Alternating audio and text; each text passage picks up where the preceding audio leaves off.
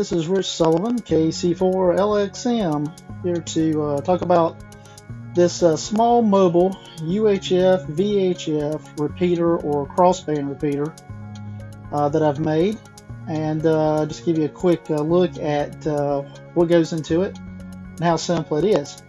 The basic parts you're going to need are two U5V R radios or similar, and a repeater controller unit, all of which you can buy off of Amazon for very little.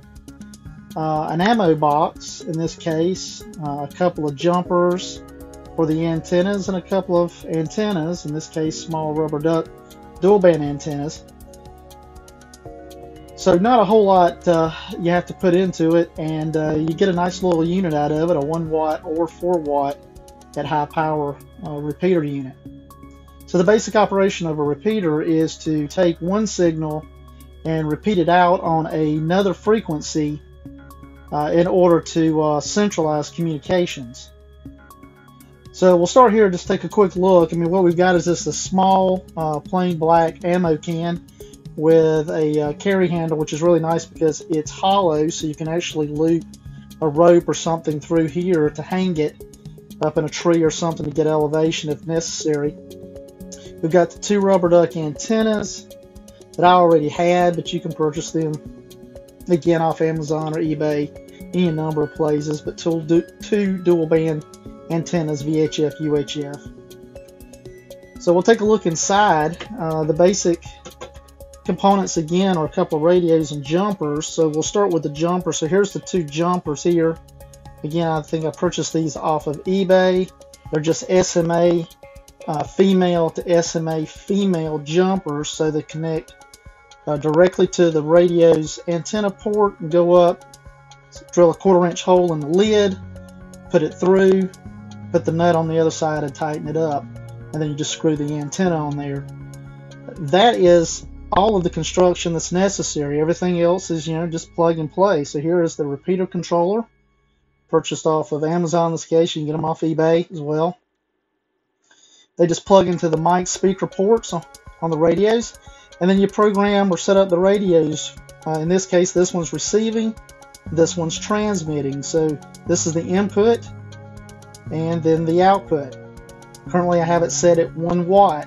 You can set it at high power and go to 4 watts on these radios, and you can use any number of similar radios to do this that may have up to 8 watts of power. Again, you need to consider what's legal in the area that you're operating at as far as power and frequency.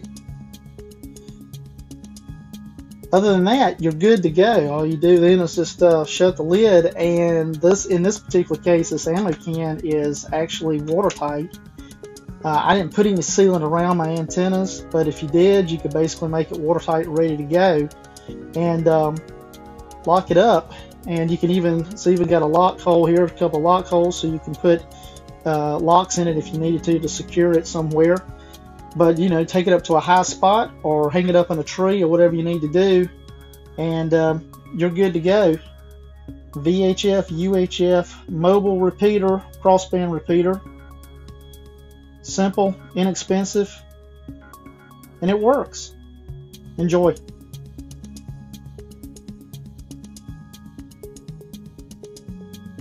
Okay, so I thought it was time maybe we did a quick field test just to kind of show you how it works.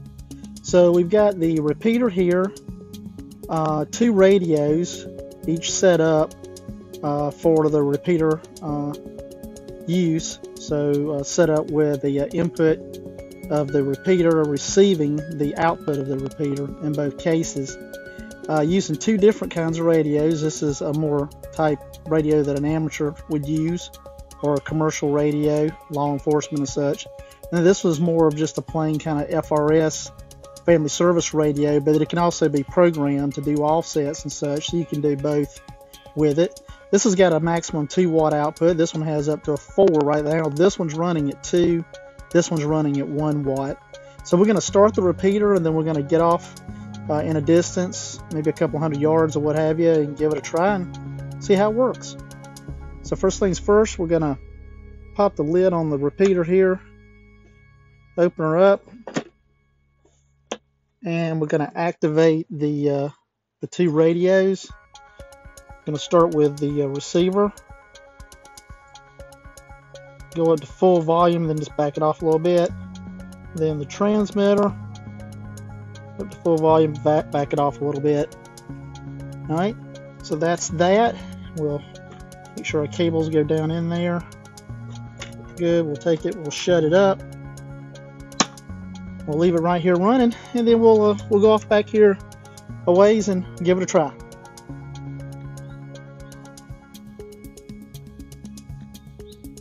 Alright, so here we are off a ways into the backfill here. We're going to give this a try.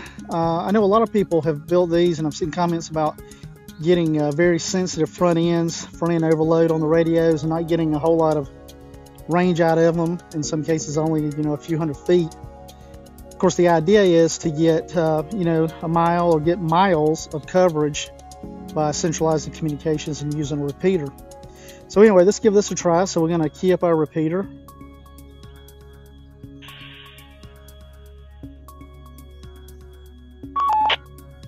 All right. This is a test. Test 1, 2. Test 1, 2. And it seems to be working good.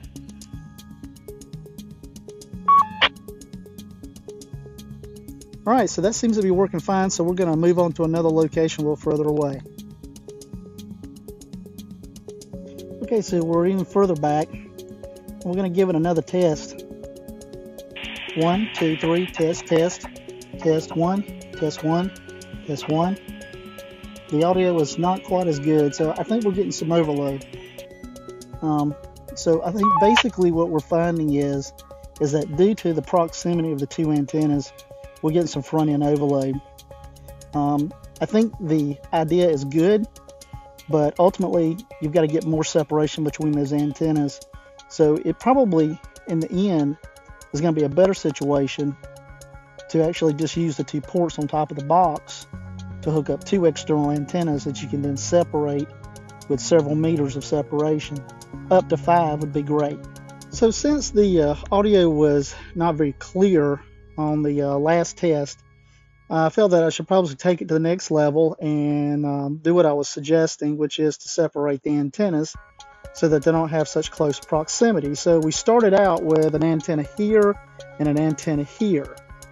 So what I've done is I've taken a jumper and put it on this port, which is the receive antenna, and moved the antenna about 8 to 9 feet or so behind the repeater here, separating the two antennas. So we're going to go to the field and test it again with the same two radios, same conditions, same position, the furthest away, and see if we get a better outcome. Okay, so here we are back in the field at the furthest distance again, same test point, same two radios again. So we're going to give it a try, see what we get. Test 1, test 1, test 1, test 1, test, test.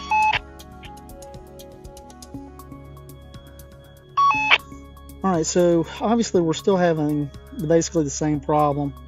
So we've either not got enough separation of the antennas, or we've literally got proximity of the radios in the repeater unit is causing some of the problems. So still studying on it.